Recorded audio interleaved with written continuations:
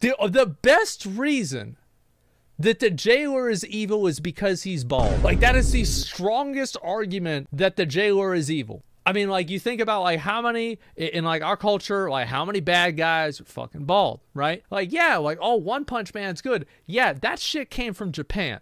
So, like, that's completely fucking different. I'm talking about, like, America. Thanos, fucking bald. Galactus, fucking bald. Dr. Evil, fucking bald. Let's see. Kingpin, fucking bald. Lex Luthor, fucking bald. Silver Surfer, bald everywhere. Kind of. Voldemort, he's Baldemort. Jeff Bezos, fucking bald.